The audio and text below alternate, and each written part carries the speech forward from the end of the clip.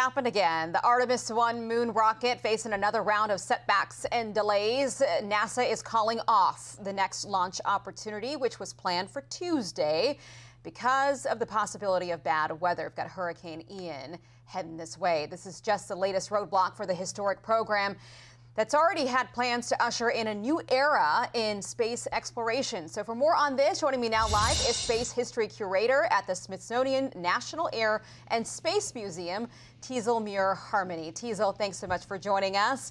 Okay, so Artemis scrapped a third time, this time over weather.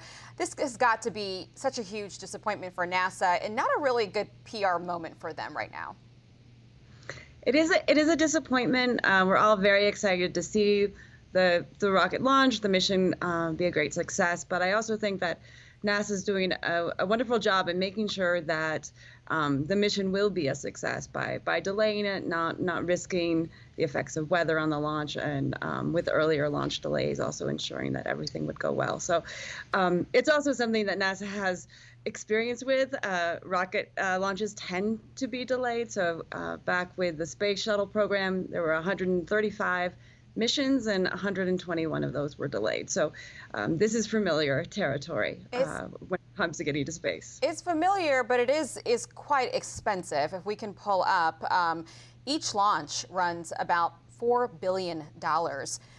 This is already years late. It's way over budget. What is it costing every time it fails to launch?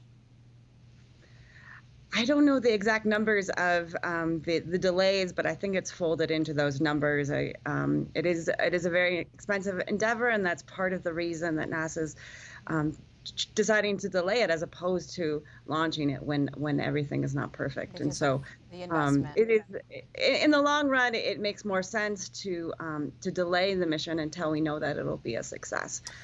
But I believe that it's folded into those about $4 billion per launch. Teasel, what do you say to critics out there who say, look, there are private companies out there that are already leaps and bounds ahead in space exploration? When SpaceX's Starship perhaps comes online, it's going to cost less, it's going to be able to do more. Isn't SLS then just a huge waste of time?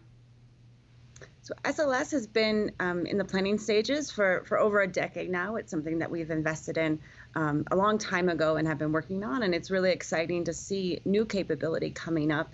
And hopefully the next launch for SpaceX will be a success.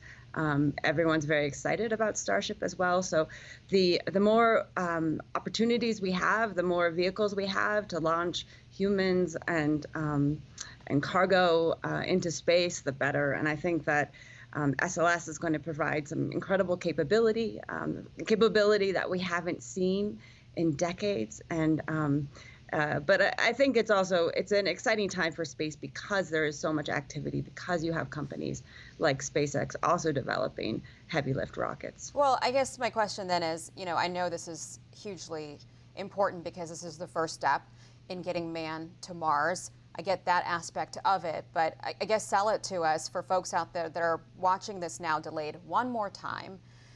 They know that it's over budget. They know it's already so many years late.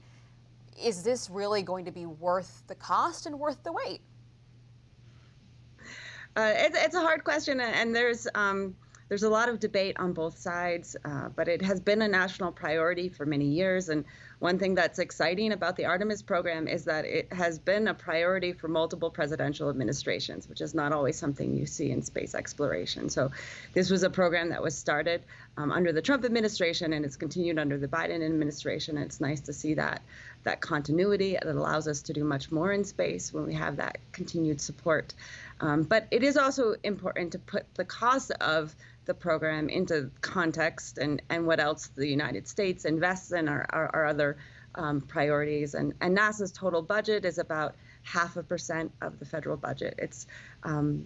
It's not nearly as significant as it was back in the 1960s when we were sending humans to the moon with the Apollo program, when the budget was over 4% of the federal budget. And so it is expensive, but it is building up important capability. It'll contribute to science. And as we've seen from other space programs, there are also many other positive effects that come from space flight.